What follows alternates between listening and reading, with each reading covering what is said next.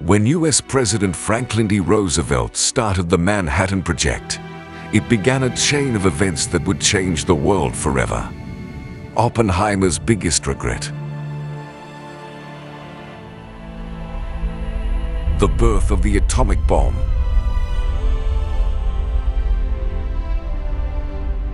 Welcome to Lab 360. It's time to explore.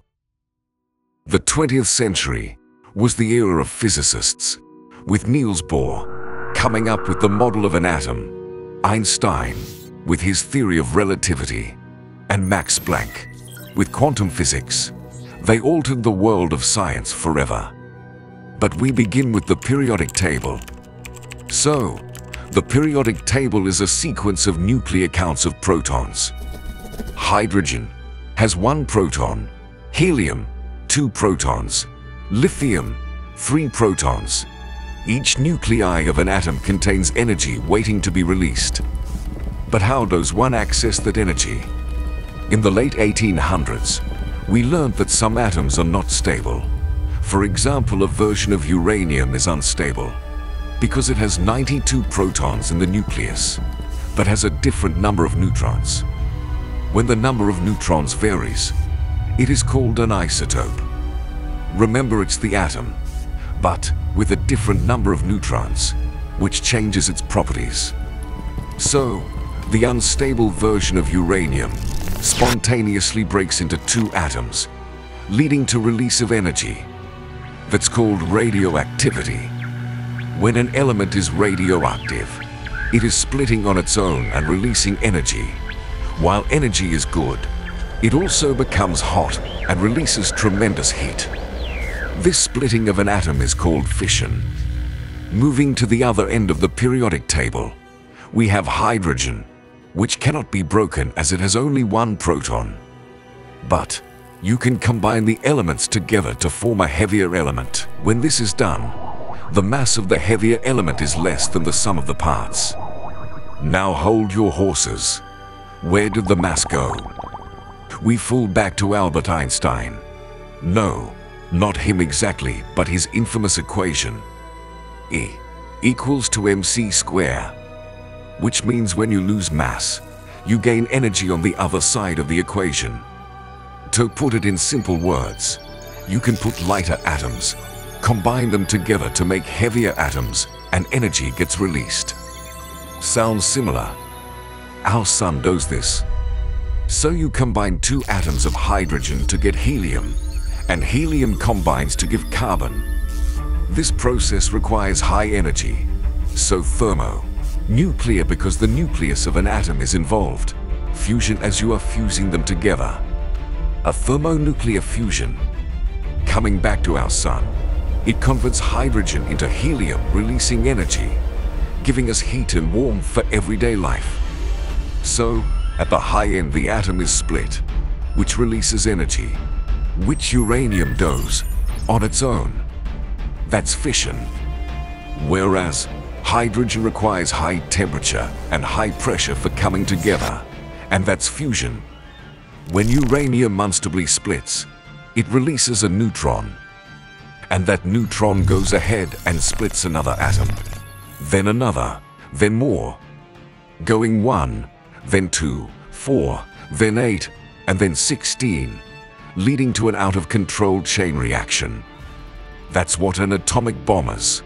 It contains an isotope of purifying uranium, crammed together to initiate a reaction using a trigger, causing a tremendous release of energy instantaneously.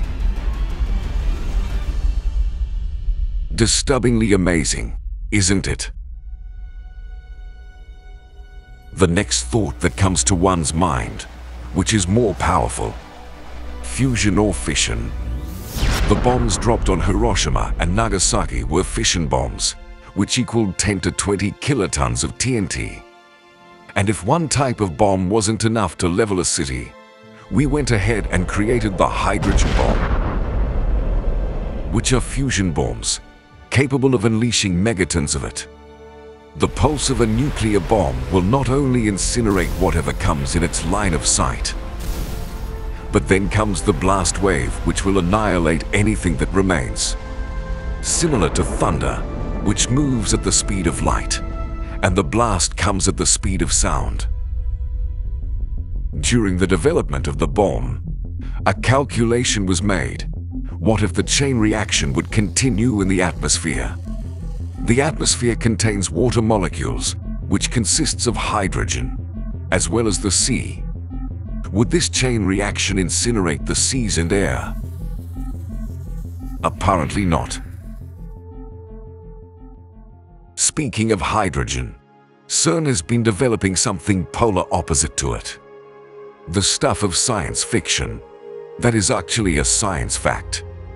It is an antimatter, the rarest and most expensive material in the known universe. Our universe is made up of tiny particles of matter, and according to theory, every particle of matter has an equivalent antiparticle. Just like an evil twin, almost the same in all aspects. But the problem is, there is almost none of it detected in the universe, which is a blessing, because matter and antimatter cannot coexist. Because if they ever meet, they will annihilate each other and release tremendous energy and other particles, not knowing what harm they might cause. Fiction assumes it to be used as the ultimate energy source, to run civilizations and travel at light speed across the cosmos. And it might be true. If one were to actually crash matter and antimatter, it would produce a high amount of energy.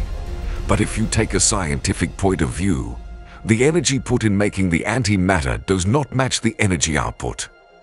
It's a complete loss, unless we become efficient in producing it. But the antimatter factory has developed the evil twin of the simplest element in the universe, antihydrogen. By looking at how antihydrogen behaves, particle physicist Jeffrey Hangst hopes to solve the universe's biggest mysteries. Why is there no antimatter left in the universe? Shouldn't antimatter have been created in equal amounts in the Big Bang? And shouldn't they all clash and cancel each other, leaving nothing behind?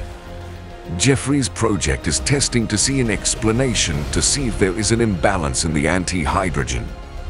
If it does not behave the same way as hydrogen, to check if gravity affects it differently. They are going to use a machine called the Alpha G machine, where the G stands for gravity. This device is going to help them figure what happens when antimatter is dropped in a gravitational field of the Earth. The unanticipated outcome would be the antihydrogen goes up instead of going down, which will completely revolutionize physics or science itself. This is the future that will upturn the apple cart, just like the atomic bomb did.